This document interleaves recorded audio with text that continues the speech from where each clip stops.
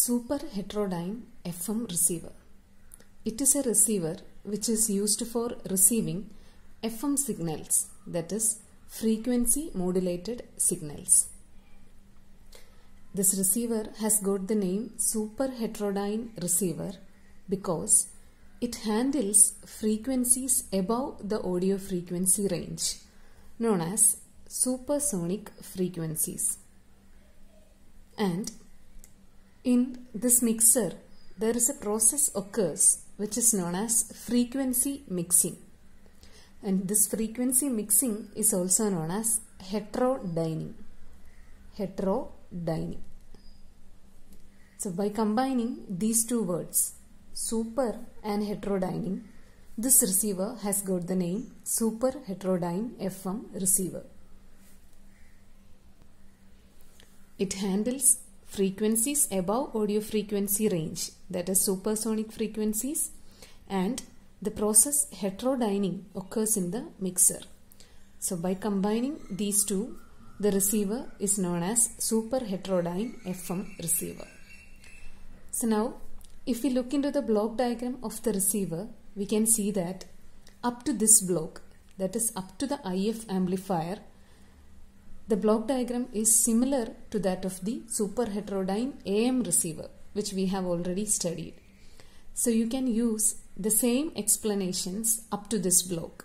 For all the block, RF amplifier, mixer, local oscillator and IF amplifier, we can use the same explanation as that we have used in the Superheterodyne AM receiver.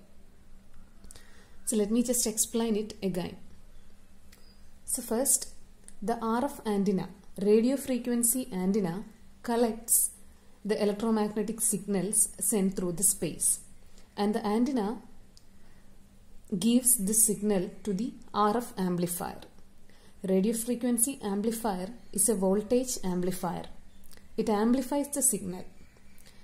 This amplifier also can select the required frequency signals.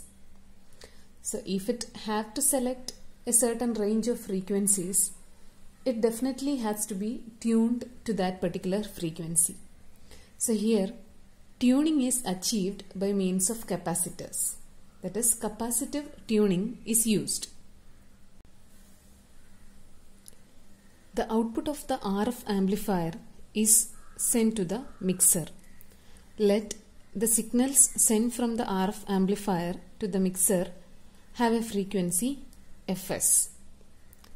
The mixer receives another input from a local oscillator. The local oscillator generates sinusoidal waves having a frequency F0. So now the mixer receives two input signals. One is having a frequency Fs, that is our message signal, information signal, and another one is a sinusoidal signal having a frequency F0. And the mixer can generate signals having frequencies which are either sum or difference of the frequencies inputted to it. The input frequencies to the mixer are F0 and Fs. The mixer is capable of generating signals which are having frequencies either F0 plus Fs or F0 minus Fs. So here we will choose the difference frequency component, that is F0 minus Fs, as our intermediate frequency. So here intermediate frequency is equal to F0 minus Fs. And this intermediate frequency will always be a constant. And in case of an FM receiver, the intermediate frequency equals 10.7 megahertz. It should always be a constant.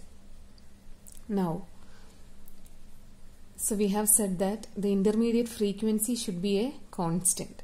And intermediate frequency equals F0 minus Fs, local oscillator frequency minus the signal frequency. So, if there is any change or any variation in the frequency of the received signal, the intermediate frequency will change. So we have to keep the intermediate frequency constant.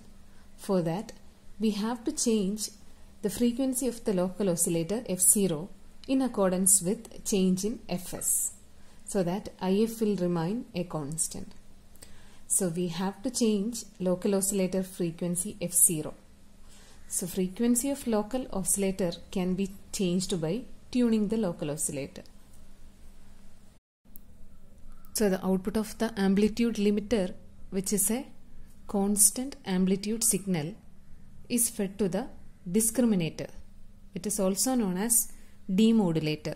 The discriminator is also known as demodulator, and this block performs the demodulation function. So actually we are sending the modulated carrier wave through the space, and if the destination has to properly understand that signal, it has to be demodulated.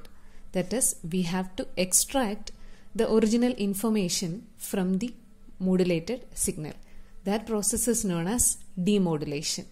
So this block performs demodulation function and extracts the original information or the modulating signal from the modulated carrier wave, and that information signal is then fed to the power amplifier. The power amplifier amplifies or increases the power level of the signal, and output of the power amplifier is then fed to the loudspeaker. So we all know the function of a loudspeaker. The loudspeaker converts the electrical signals fed to it into audio signals or sound signals, so that the user can properly understand or interpret the signal. So this is all about the working of a super heterodyne FM receiver.